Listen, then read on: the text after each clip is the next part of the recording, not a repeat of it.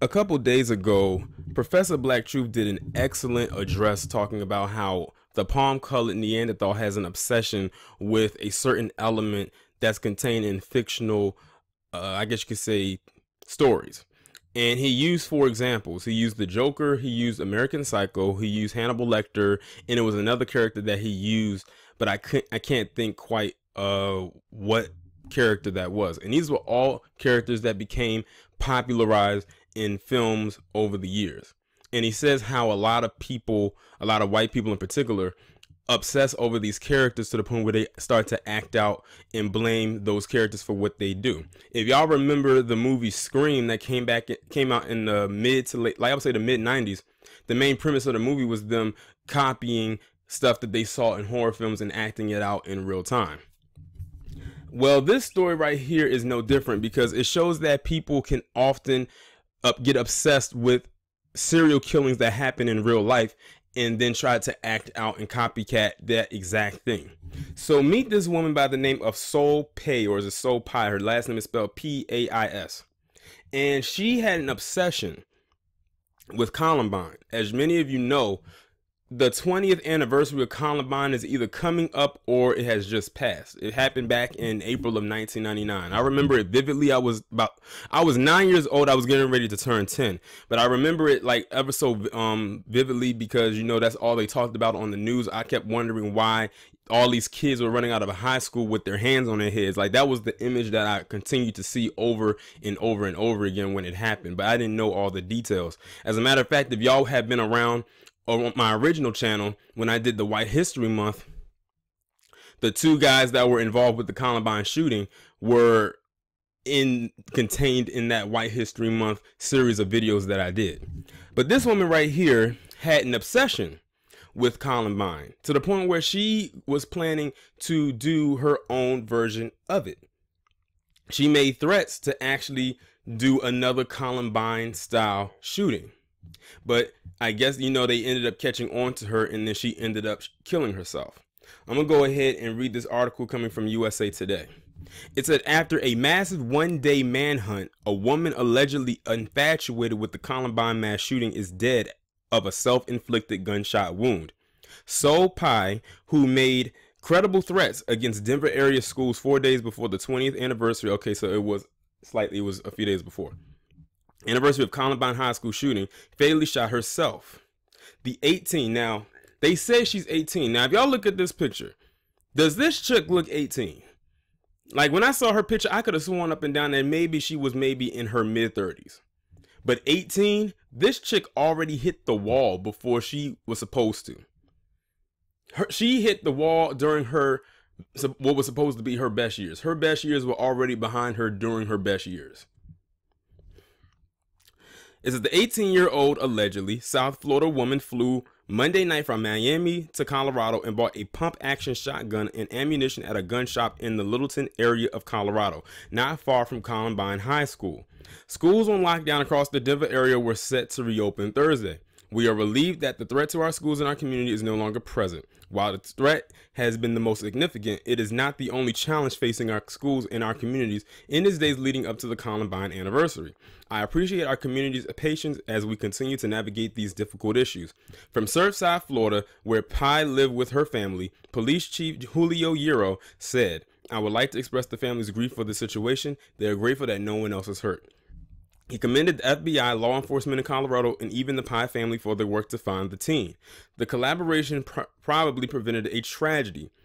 This family contributed greatly to this investigation from the very onset. They provided us valuable information that led us to Colorado. Euro was a senior at Miami Beach Senior High School student. She was said to be reserved and enrolled in advancement placement class. It appears that she had an interest in guns. One person, identified as Soul Pie, ran an online blog that included pictures of guns and journal entries filled with the angst and other disturbing messages. The purpose of this site is for me to give insight into the thoughts I rarely, if ever, share with others, while remaining somewhat anonymous. Everything from journal entries to my personal beliefs. I want to leave a record of myself before the blog says. In the About Me section, the individual wrote, I am the face of the loneliness and misery. I'm the face of loneliness and misery. USA Today was not able to independently confirm that the blog belonged to Pai. A person with the same screen name, Dissolved Girl, posted on the National Gun Forum message board about living in Miami and traveling to Colorado to buy a gun. Law enforcement did not say whether the person was Pai. Pai's parents reported her missing Monday night, according to the Surfside Police Department. The FBI's Rocky Mountain Safe Street Task Force issued a notice Tuesday that said police who come in contact with Pai should detain her and evaluate her mental health. Sheriff spokesman Mike Taplin said the threats she made were general and not specific to any Colorado school. The Denver, Douglas County, and Cherry Creek school districts called off Wednesday classes, activities, and athletics at all schools late Tuesday night, citing safety concerns related to a credible threat against schools in the area. The Jefferson County School District, which includes Columbine, also called off classes on Wednesday. Earlier, authorities released several photos of Pai, including described as having brown hair, sometimes wearing glasses. She was last seen wearing a black t-shirt, camouflage pants, and black boots. April 20th is an emotional date for many Denver area parents and students because of the anniversary of the Columbine shooting, in which 2 students killed 12 of their classmates and a coach before killing themselves. There's typically an uptick in threats made to schools around that time every year. All students and staff are safe. Students will be released from schools normally. Buses will be running on normal schedule. We will have extra security and staff on site at all schools affected. So it sounds like I said, to me, she sounds like she was getting ready to do another Columbine style shooting, all the way down to the part of her killing herself with a self-inflicted gunshot wound to the head. The only difference is she wasn't able to carry out her plan because they were able to put the pieces of the puzzle together and was able to get her before she got somebody else. And ironically, this happens in Colorado. Do y'all remember what happened in 2012 in Aurora, Colorado, around the July month, during when a certain big movie came out by the name of The Dark Knight Rises? You had James Holmes in a movie theater with people unsuspecting pulled out a military assault-like rifle, well, weapon, and sprayed the place like it was a damn mafia hit. But like I said, this goes all the way back to what Professor Black Truth addressed in his video. But the only difference is he was addressing how they identify with those who are fictional characters. He might have touched on real life people, but this is pretty much no different. Only she's identified or obsessed with people who actually kill people in real life.